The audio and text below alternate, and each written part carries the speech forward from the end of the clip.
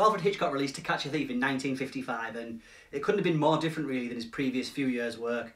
The film was preceded by a handful of brilliant claustrophobic crime thrillers, including Strangers on a Train, Dial M for Murder, and that previous year's Rear Window. To Catch a Thief, with its French Riviera setting, was one of the brightest, most open and visually striking Hitchcock films to that date. The Hitchcock stamp was still present though, and we still have that innocent man falsely accused, a striking female lead, loads of glamour and romance, and a sprinkling of humour. Let's take a look.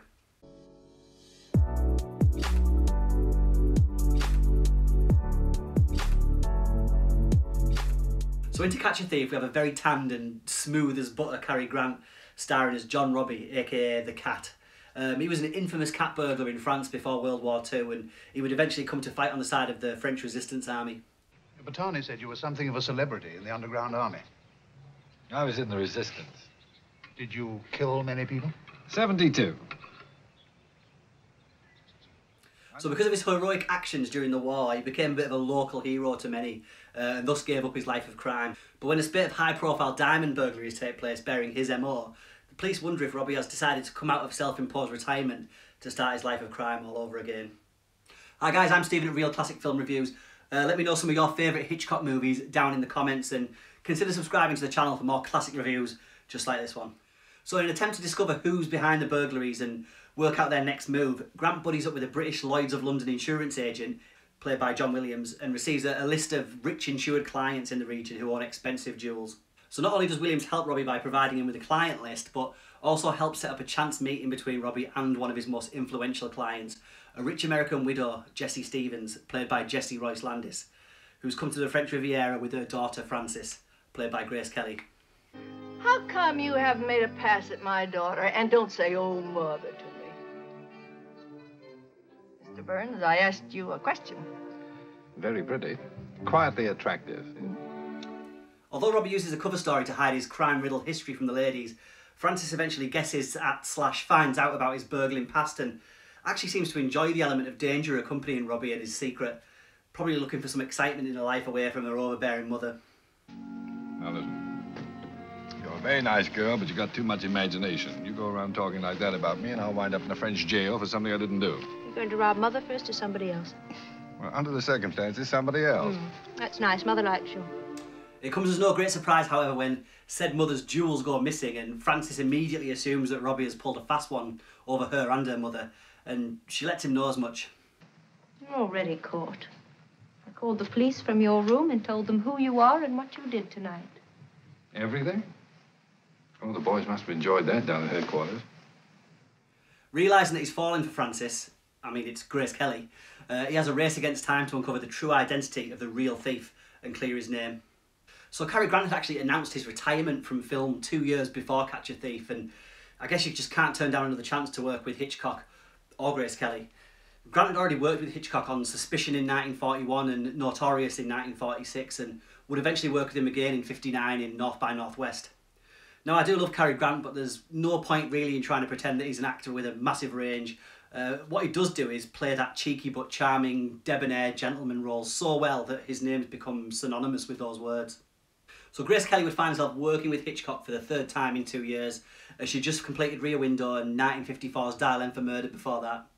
In an interesting side note, it was during the filming of To Catch a Thief that Grace Kelly would also meet her soon-to-be husband, Prince Rainier of Monaco, who ruined it for everyone by sweeping her off her feet and away from the movie business.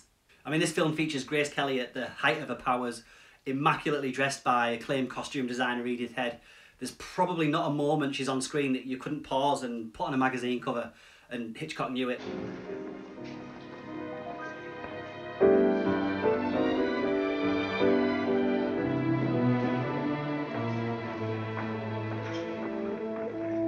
Admittedly though, watching Kelly speed her glorious blue 1953 Sunbeam Alpine down zigzagging French roads is a little bit unsettling these days. These are the same roads she would crash on 27 years later. Kelly tragically died in 1982 at the age of 52 after suffering a suspected stroke at the wheel. So, despite a bit of an uncomfortable 26-year age difference between the leads, they do have a charisma and a chemistry which pretty much carries the whole film. There's a great and famous scene that I love where we get to see Hitchcock's wicked censor-busting tricks as he wows the audience with a love scene where everyone remains fully dressed.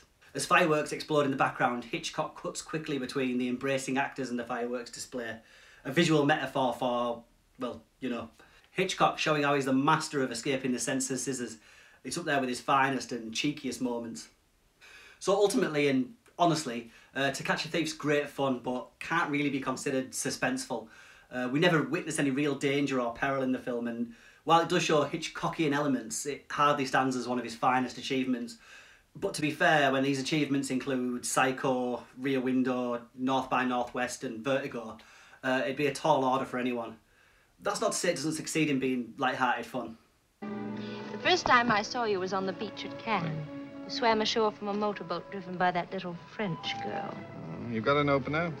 Very good. You want a leg or a breast? You make the choice.